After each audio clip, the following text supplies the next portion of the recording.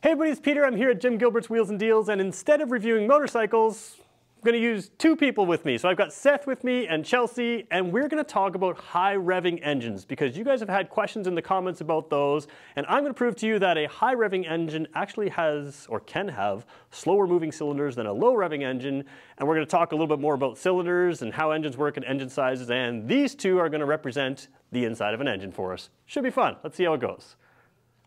So when we talk about revolutions per minute or high revving engines, we need to talk about cylinders and engine size and that kind of thing. So I'm going to use this to represent the cylinder inside an engine. So the way you get the engine size, like I have a 950cc motorcycle sitting just off screen here, is you have a cylinder, and the diameter of the cylinder, which is the distance across here, is one measurement. It's done in millimeters. It's all over the Kawasaki website. And then it's also the stroke, which is how far it goes up and down. So they call that bore and stroke. Bore, thinking like boring a tunnel, the width across, and stroke, how far it goes. So the way you get an engine measurement is how much it displaces. So a 950cc engine with 4 cylinders is going to have 4 cylinders displacing 948 cc's, cubic centimeters. Basically, you can make an engine bigger by making the bore larger, which is the wider cylinder, or you can make an engine larger by making the stroke longer. So here's where things get complicated, and this is where these two are going to help me out, and this could get entertaining. Let's talk about what they're going to do right now. All right, so representing a big bore engine is Seth. I don't know why I chose him to represent big bore, but that's what we're doing. And a smaller engine would be Chelsea here. So Chelsea is going to use her fingertips to show what cylinder heads do, and you are going to do what? You're going to use the backs of your hands. So let's go a little closer to the camera, just climb up over here. You can see that Seth's hands are quite large, and your revolution per minute. So one revolution is all the way down and all the way back up. So you're going to come back over here to the wall. Chelsea's going to come with me closer to the camera. She's going to put her hand roughly in here. Chelsea has much nicer hands than all of us. And she's got a 4-cylinder engine, so she's got 4 fingers. And your one revolution is going to be finger down, finger up. So if you look at a small engine like a 4-cylinder and just like run your engine sort of like this. And Seth, you run how your engine's going to work. So Seth's engine like that, Chelsea's engine like that. All right, head back to your spots. So let's think about it for a second. If Seth is representing a large cylinder traveling a long ways, and you're representing smaller cylinders traveling smaller distance, obviously this could be a higher revving engine. So if Chelsea comes out front here, and we go, put your hand over here, let's go, that'll work. So Chelsea's just going to use one finger this time, and she's going to move her finger down and up and down and up. Now Seth is going to match that.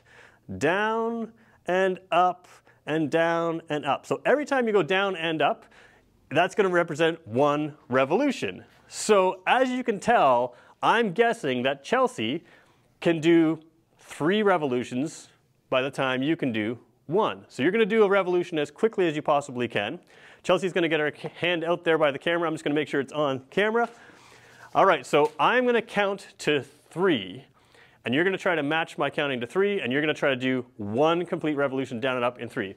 1, okay, well here's, we'll start, ready, set, go. 1, 2, 3. So Chelsea can now go 1, 2, 3, 1, 2, 3, and now let's see how fast you can go. 1, 2, 3. See, you can't do it. All right, let's go back to our spots for a second.